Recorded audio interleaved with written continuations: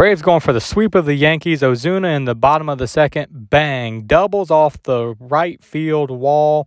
Man, it's hard to even remember how much he struggled to start this year. He's been so good since May.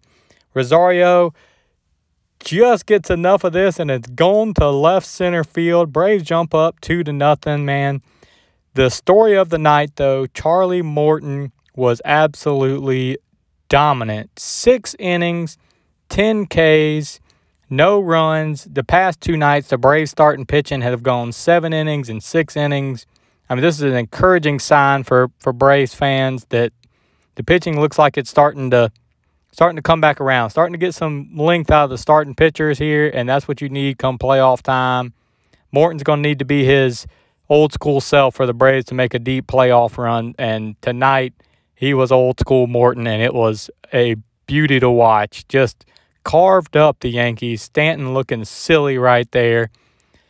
Iglesias on in the 9th, works a 1-2-3 ninth inning. Braves cruise. Win 2-0, man. Sweep the Yankees. What a run against the New York teams the Braves going on. 6-1 against New York squads. Let's go.